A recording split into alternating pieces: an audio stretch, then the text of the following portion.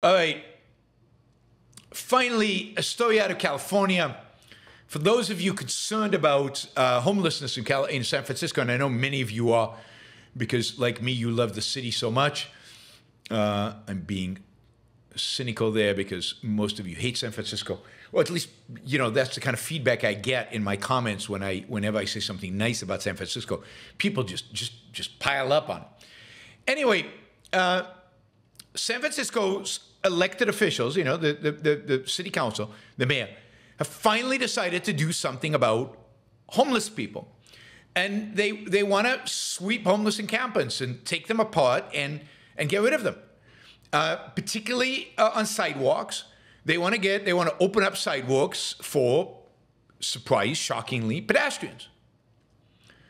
And they started the process of actually doing that in San Francisco, cleaning up the sidewalks, getting rid of homeless people, pulling down the tents, and restricting their ability to just camp anywhere they want. Anyway, a bunch of nonprofit groups that are supposedly protecting the homeless people filed with the courts, with the California courts, basically they've convinced the courts to ban this practice of cleaning up the homelessness until basically San Francisco can offer free, at least beds, but ultimately free housing to every homeless person who happens to arrive in San Francisco with a tent.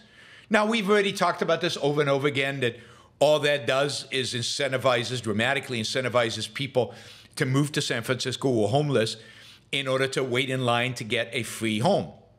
You hand out free stuff. There is almost infinite demand for that free stuff. And so there is a battle right now in the court system around, the government's, the not-for-profits and the courts saying, you have to actually put them in a house.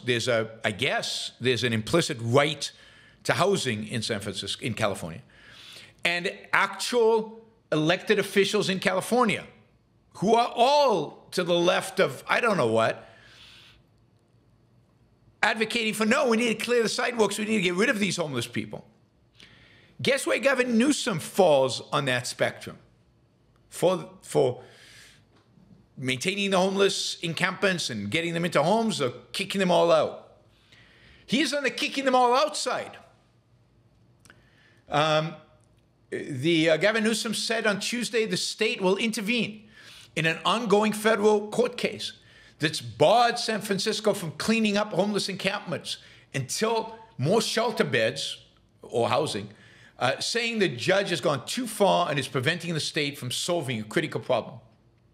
Gavin Newsom says, I hope this goes to the Supreme Court, and that's a hell of a statement coming from a progressive Democrat, given how conservative the Supreme Court is. So even the left in San Francisco has come to the realization that just allowing squatters, just allowing people to squat anywhere on the sidewalks, to defecate anywhere on the sidewalks and streets of San Francisco is unacceptable, and that the city needs to clean it up as part of its responsibility to the individual rights of its citizens.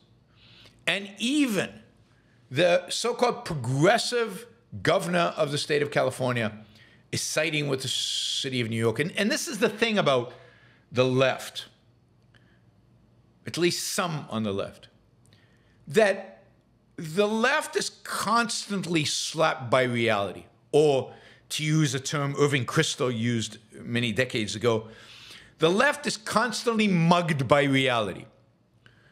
I mean, the true believers, the mystics within the left, ignore reality, ignore the mugging, keep to their beliefs. But some of them, at least on some issues, on some things, move away from the crazy positions. And when it comes to actually governing a city, engage in activities that will actually, get us back to reality, gets us back to sanity. So, and this is why you know, some of these things, I'm not as pessimistic as so many others are, because I do think there is a mugging of reality, and there's still enough people that can only evade so much, can only evade so far, that when they face this, there are political consequences, because maybe the political leaders can evade, but the voters won't evade because it affects their actual day-to-day quality and standard of living, that they demand action and the politicians give them that action. So things can and often do get better. It's not just a spiral, what is it, a doom loop downwards. There's also a positive, and the positivity comes, shockingly, from reality. Reality setting in, and people accepting that reality set in and demanding changes. And usually that comes from the electorate. Now, over time, things are worse, but they're worse at a much smaller margin than what it appears.